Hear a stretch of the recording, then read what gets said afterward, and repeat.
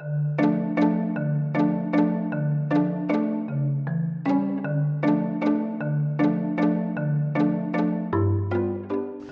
Kevin Cameron, indoors on a beautiful day in my little shop, and I want to talk about something that is important to a lot of motorcyclists, and that is engine sound.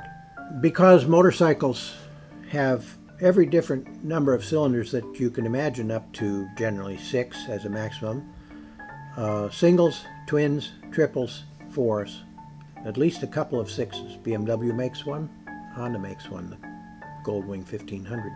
A single cylinder engine, generally speaking, an uninteresting sound because it sounds like a lawnmower. When you make a twin, the British twins fired at 360 degrees, which meant that they had an even 360 degree firing order. Every revolution they fired, and they made a kind of droning sound. Lovers of British twins like that sound. Possibly a more interesting sound is made when you move those cylinders apart to make a V-twin.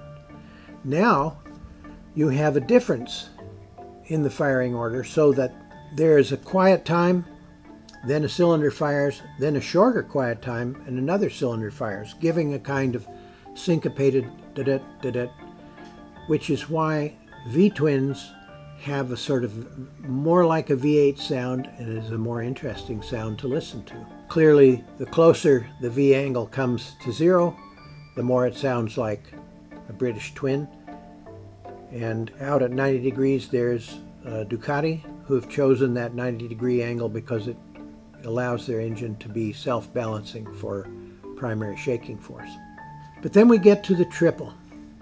Triples usually have their crankpins at 120 degrees, and they produce a wonderful musical sound, which I have enjoyed since the first time I heard the Kawasaki H1 in 1969. Then we get to the very popular 4-cylinder bikes. Most of them have a so-called flat crankshaft with its crankpins at 180 degrees, so that the cylinders in the middle, the number 2 and number 3 cylinder at top dead center, when number 1 and number 4 are at bottom dead center.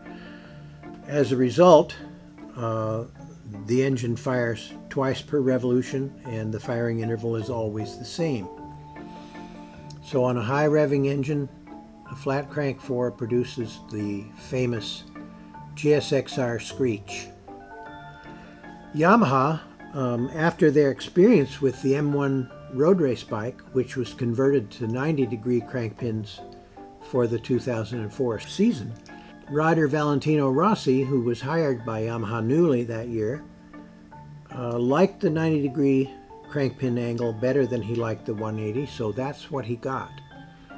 But in terms of sound, like a V-twin differs from a parallel twin, a 90-degree crankpin inline 4-cylinder makes a throatier, more V8-like sound and does not produce GSXR screech. So that's an interesting difference. And then you have BMW's Touring 6, which is one of the smoothest engines that there is. And it also produces a very smooth sound, just like that of a Jaguar inline 6 or a Merlin V12 of World War II. They all have a very similar, quite civilized purr. And then there's the Honda Goldwing, which is a flat 6. It has 3 cylinders this way and 3 cylinders this way. The aim of this is that you have enough cylinders that they can cancel each other's shaking force, leaving the engine smooth enough for touring. Engine sound also has a component that is determined by how fast the exhaust valve opens. An example of an engine whose exhaust is released very rapidly is a 2-stroke engine. The rapid release of exhaust produces a very steep wavefront, which people call that ring-ding 2-stroke sound.